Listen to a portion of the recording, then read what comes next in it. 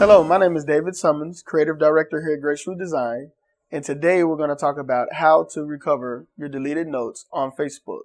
Now, Facebook has a policy in place to where you actually can't recover or re-access any notes that you've deleted, but they have added some exceptions to where an individual can make a legal request to recover these deleted notes and messages.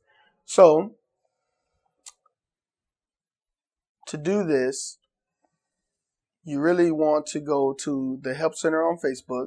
Now, the Help Center tab is actually located near the base at the footer. It's usually the last option to your right, as you can see here. Simply select the Help tab.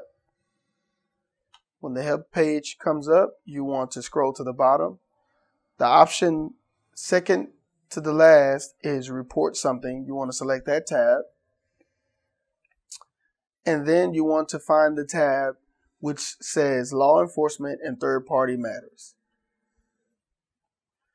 Now, on this page, you'll find information on civil subpoenas, as well as more law enforcement information.